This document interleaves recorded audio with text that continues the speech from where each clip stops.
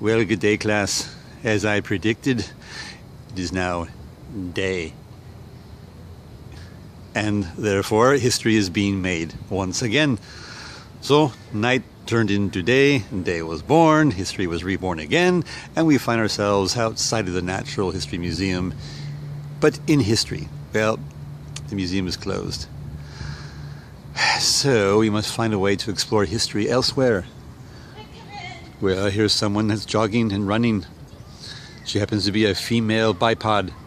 She's part of history. She's moving. There are people out there. They're part of history. They're moving. They're not inside a museum. No, the museum's closed. They are in fact outside, participating in history, as the two joggers are now participating in history. They're about to win the race of history.